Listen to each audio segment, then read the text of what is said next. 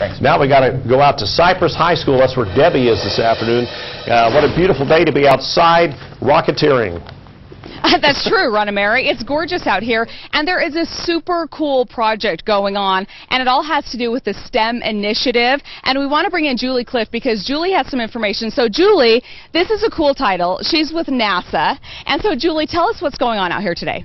So the students are here from 16 states, different colleges, and they've brought their rockets out to launch this Saturday. And today we're here to just showcase what they've done, their 8 months of hard work. So this one rocket here is one of 16 that will be launching. Correct. And so what are they hoping to do? And there were actually 28 teams that started, but the 4, what happened to them? Yeah, we've had a couple of failures. Each of the teams have to test launch their vehicle before bringing it out here. But the challenge this year is to design and build a rocket that goes to up to 20,000 feet with 3 different payloads and their custom-built recovery system. Now, does the altitude make a difference here? Because we're higher up. Right, it does. Well, it will make a difference because we can get more research by flying out here at the Bonneville Salt Flat. And even though you had the 4 that didn't make it, isn't that part of the science process anyway? Certainly. I'm sure those teams actually probably learned more than anybody else with those failures. All right, so the launch is on Saturday. Correct.